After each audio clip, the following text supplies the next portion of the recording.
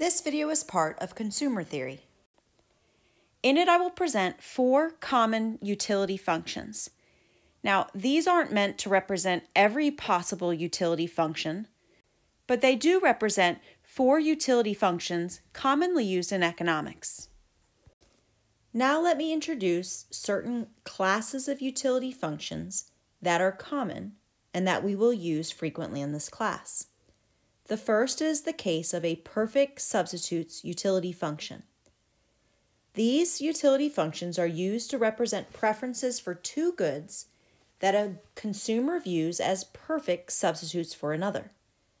For perfect substitutes, a consumer is always willing to substitute one good for another at the same rate.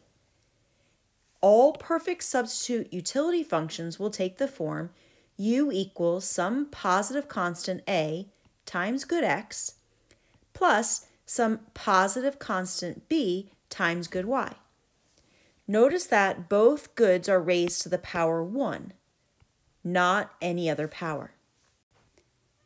What that means is that for every perfect substitute utility function, the partial derivative of the utility function with respect to each good is constant.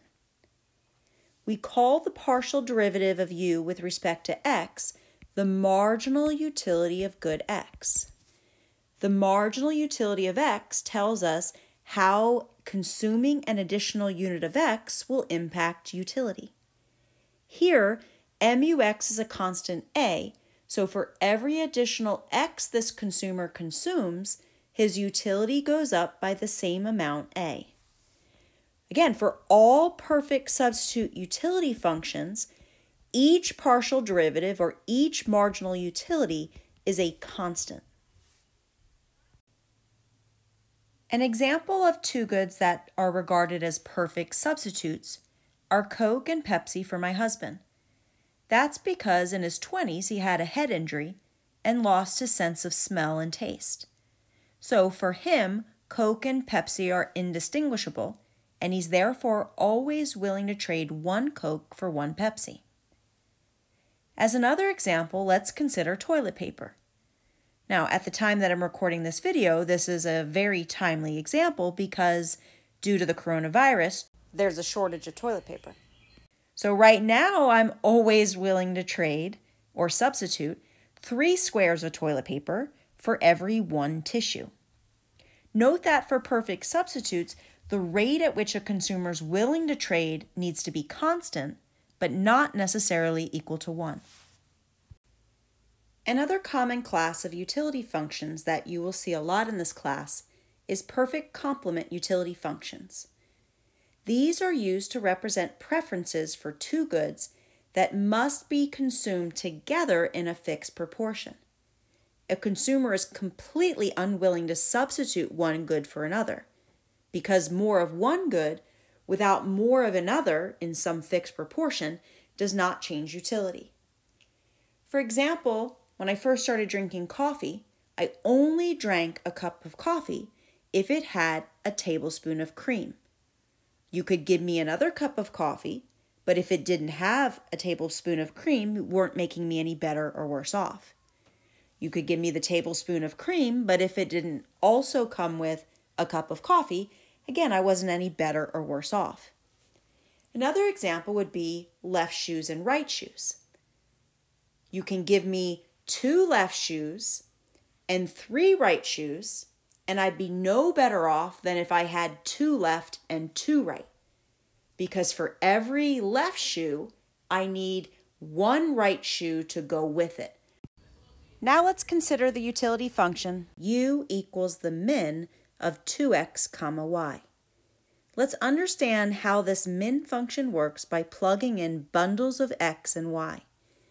For example, say the consumer has 1 unit of x and 2 units of y.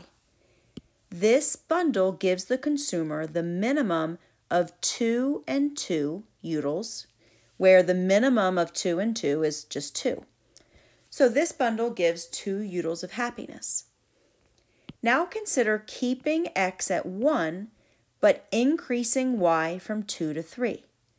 The utility of this new bundle is the min of 2 and 3, or the lower of the values 2 and 3, where the lower of the values 2 and 3 is still a 2. What this demonstrates is that we can keep x the same and increase y, but doing so won't change utility. Likewise, if we give the consumer 2 units of x instead of 1, but keep y at 2, let's look at utility. Utility is the min of 4, that's the 2 times 2, and 2. The min of 4 and 2 is still a 2. So here we increased x by 1, but we held y constant, and what happened was nothing. The utility is the same. If we want to increase utility, we have to increase x and y in a fixed proportion. What's that look like here? Well, if we give this consumer 1 more unit of x, moving from 1 to 2, we would need to give her 2 more units of y, moving her from 2 to 4. The min of 4 and 4 is 4. So here we see that utility did go up, because for the additional 1x, we also gave 2 additional y's. One of the most commonly used utility functions in economics is the Cobb-Douglas utility function. This function represents complete, transitive, monotonic, and convex preferences. Cobb-Douglas utility functions take the form u equals some constant c times good x raised to the power a times good y raised to the power b. All of these constants, a, b, and c, are positive. We will explore more properties of Cobb-Douglas utility functions in the classes ahead. A fourth common class of utility function that we'll use a lot in this class is the quasi-linear utility function. This function describes preferences for a consumer who purchases the same amount of a good regardless of her income. That is, for quasi-linear utility functions, one of the goods is an income-neutral good whose demand does not depend on income. I'll explain later how the distinguishing feature of this utility function is that the MRS only depends on one good. For now, what I want you to see is that for quasi-linear utility functions, one and only one of the goods has a constant marginal utility. For example, if the utility function is some function of x plus a times y, for example, we might have something like u equals x to the 1/2 plus 2y, then MUY is a constant 2, whereas MUX depends on x. Here, MUY is constant, while MUX is not.